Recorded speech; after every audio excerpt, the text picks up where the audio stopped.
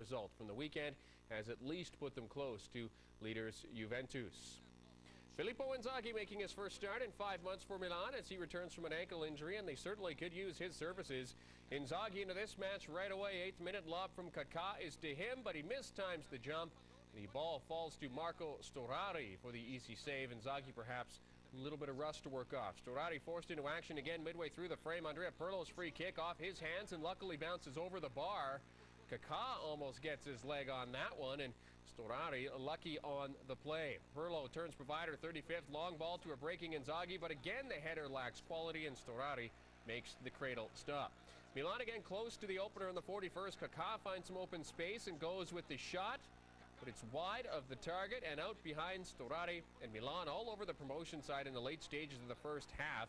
Great look from up top on the replay as it drifts wide. It was scoreless at the restart, and Messina probably happy at that. Milan get the breakthrough they want in the 55th minute. Kaká with the corner kick to the back. Giuseppe Pancaro with the header that bounces past everyone and across the line for the opener. A maze of people, but Pancaro able to bounce it past a few pairs of legs and a diving Storari to give Milan the lead. Certainly deserved the goal, the hard work paying off, but Messina have shown themselves capable opponents. 45 seconds later, they're level. That's Domenico Giampa on goal. Cafu in chase, but he can't stop him in the shot. Low past Nelson Dida.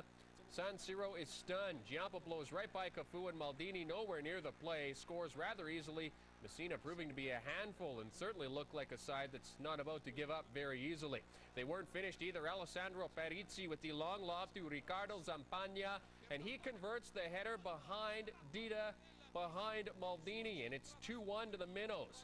Look at the space for Zampagna to run into, and the Milan back line looking very unorganized, and they pay for it as Dida gets beaten once again.